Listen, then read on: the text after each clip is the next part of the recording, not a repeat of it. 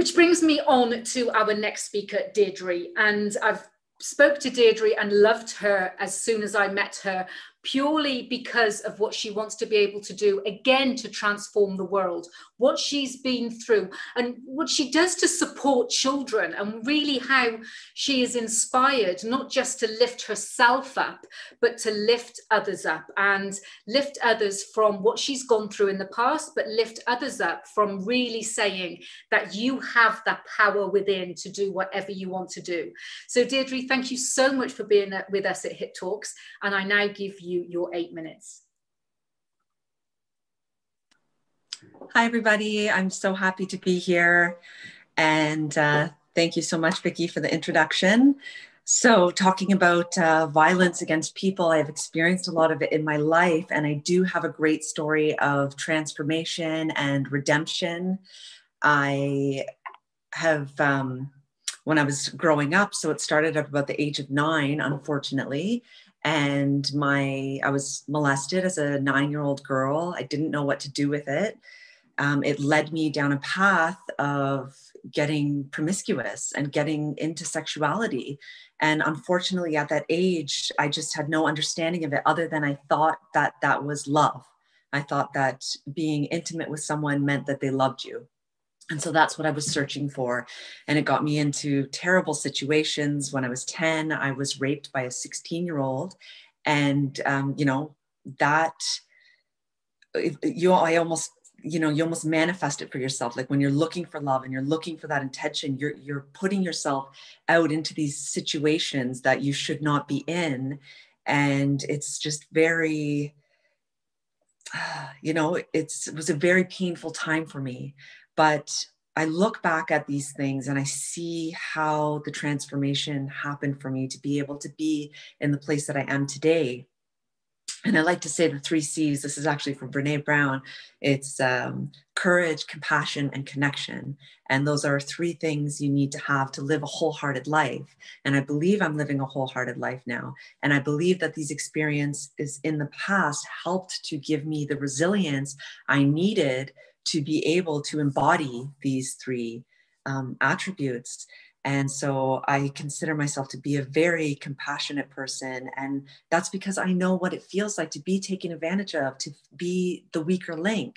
And that gives me that capacity for compassion. And then I know what courage is, because I've had to step up outside of myself and say, like, I am so much more than what's happened to me. Those things don't define who I am. Let's say slut used to be a word in my head that I used to think that I was.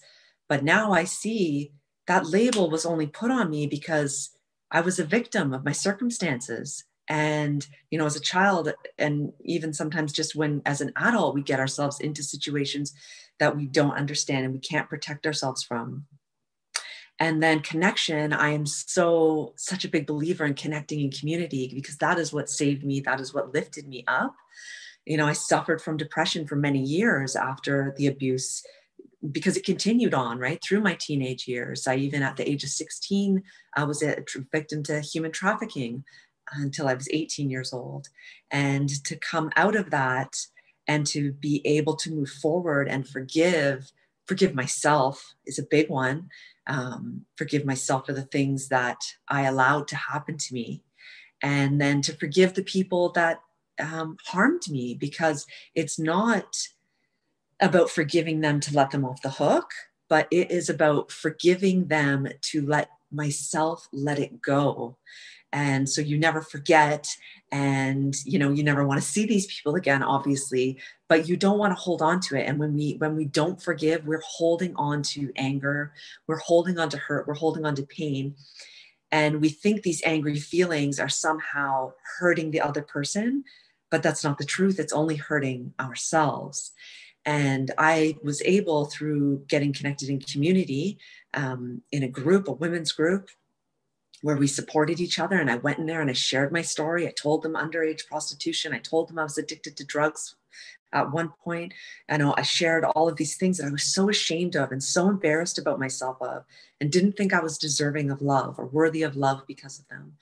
And they just held me, like embraced me and told me that I was enough, and that my story, is meaningful, and, wow, what a great person I am to be able to overcome all of these obstacles. And slowly I was able to start to see myself through their eyes. And I could start to see that there was a beauty inside of me, and that I was smart, and I was capable, and I was enough. And so, learning that through this group that I was in for 2 years, once I had really healed myself and moved forward, I thought, oh my gosh, I have to share this with other people. Like, other people need to know about this, that we get to decide who we are, not society, not our abusers, not anybody else. They don't get to say who I am. I get to say who I am. I get to write the story. And, maybe I didn't get to write it when I was younger because I had other people coming in the way. But now I'm an adult and I understand, and I can take charge. I can be empowered, and I can start to write my own story. And so I started a women's healing circle in my community. I'm a co-founder of it, and I meet with these women, and we all lift each other up and we inspire each other. And I also am the founder of Highgate Racing, Canada's largest all-female competitive cycling team, where I have a youth development program, because one of the other changes for me in my life was getting involved in sport. I got involved in triathlon and then into competitive cycling. And this helped me to start to rebuild that confidence that was missing from all the years of abuse.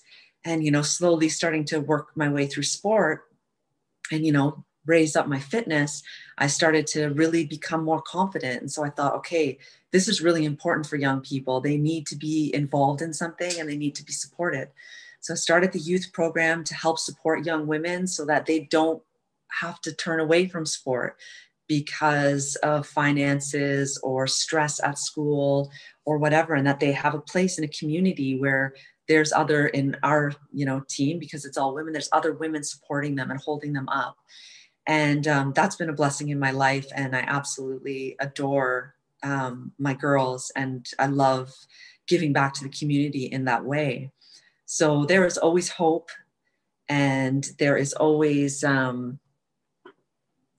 room for growth for ourselves too. Like, I think you are never arriving at a destination. And that's something to remember, is that happiness, it's like happiness and sadness are kind of always flowing through us. And we have to just learn sometimes to sit in the sadness and just kind of observe it and say, okay, I see you. And I know you're going to move through me like the river, and you're going to pass. And then happiness is going to step back in again. And these emotions are kind of flowing in and out. And we just have to embrace sort of all of our emotions and sit in them. And meditation has helped me immensely. That is something that changed my life. So I would highly recommend meditation to anyone that is struggling right now or not struggling. It's just a beautiful practice. And that's what it is. We're here on a journey, and we are practicing life and how to get better. And I encourage you all to just take the next step. If you're struggling, just take one more step, call someone, reach out, write something, and get connected, and find your community. So HIT Talks, Vikki, thank you so much for having me on today. It's such a pleasure connecting with all of you here and all of the speakers. It's absolutely an honor. Thank you. You are welcome, my love. You really are welcome. It is so great to have you here, and the strength of you being able to share that, because I'm sure there are many people out there that have been through maybe similar or experiences, and just holding it inside. And that's the thing, when we hold trauma inside, then we're not able to really move on to growth, to actually move on to your new journey, to move on to what you're doing to inspire others. And it's magical, because your strength will inspire others. Your strength will support others. And I love the courage, compassion, and connection, because you had the courage to share. And we here at HIT Talks as well, the reason we do it like this is to give every single person who wants to have the courage to share, to be able to do that. And, you have the compassion, the love inside of you, because as you mentioned, every single one of us deeply is love. And then connection, it's a community. your environment, as we mentioned, your environment is so important. And, you know, everyone watching the replay, everyone here watching live as well, the environment of Hit Talks is actually your family as well as these speakers. So again, we always welcome you to have courage, to have compassion, and be a part of the community. So thank you so much for sharing that.